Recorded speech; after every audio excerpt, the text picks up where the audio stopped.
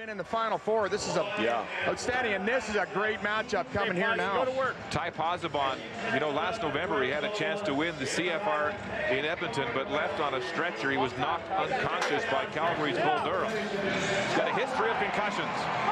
Here he goes on team page, get it on around the left, into his hand, Ty making great moves, and this is going to be a pile of points. Are you kidding me? And stuck the landing. That was so cool. And you know, I've talked about it before.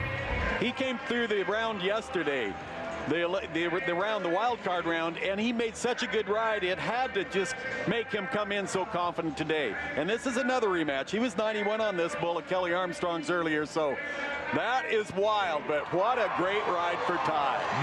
90 points. Hopefully he just got the wind knocked out of him. He's looking a little sore. Oh, he'll be all right, and he was the first guy.